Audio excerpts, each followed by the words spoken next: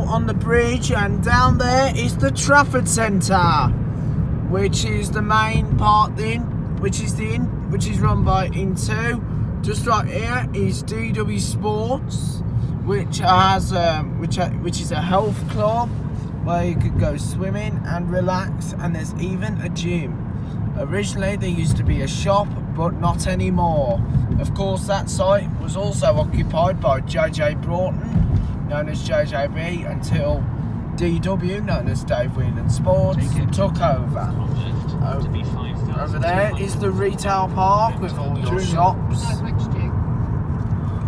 shops.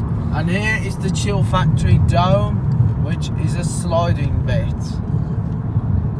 There's a Jurassic Park. And there's a new addition, Jurassic Park, which is newest to the site.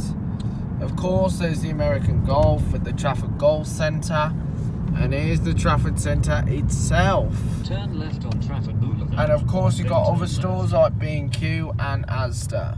And anyway, we all know what that is.